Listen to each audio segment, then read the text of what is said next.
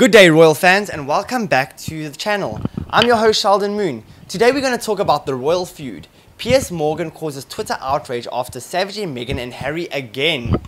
The Good Morning Britain host put a picture of Meghan and Harry on his Twitter and Instagram page of the couple during their royal tour in Africa. He captioned the image, "Do you think Harry wishes he was back playing naked billiards in Vegas?"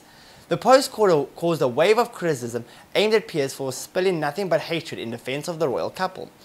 Twitter user said on Twitter, "He probably wishes that you'd stop talking about them, to be honest." Robert Enns replied saying, "Give it a rest, Piers. It only reflects on you, not him." Steve Ryan tweeted, "Piers saying, thinks he's grown up now, suggests you do too, Piers." Vinnie Osborne attacked Piers saying, "For someone who speaks out against bullying, your treatment of Harry and Meghan is nothing short of bullying." Rachel Henderson wrote on Twitter, "The British media needs to leave this couple alone, for goodness sakes. Enough is enough." Some Twitter users reconfirmed their theory on Piers' obsession with the Duchess over his regular verbal lashings of her.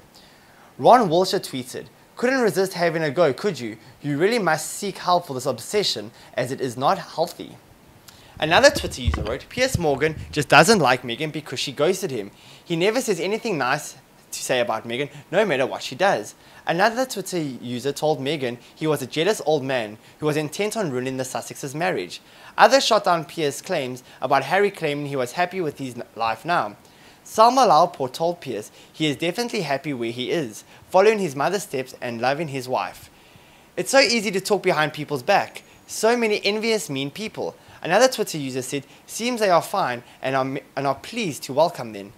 Many Twitter users claim to have reported Piers' tweet. Despite the criticism, many social media users agreed with Piers' accusations. Alex Roll wrote on Piers on Twitter saying, "Weirdly, I had so much more respect for Harry when he was naked and drunk than right now." While Singh replied to Piers' post saying that life does not suit the guy. He needs to get back to Vegas. Another Twitter user said he always came across as a fun character and game for a laugh. Really miserable these days.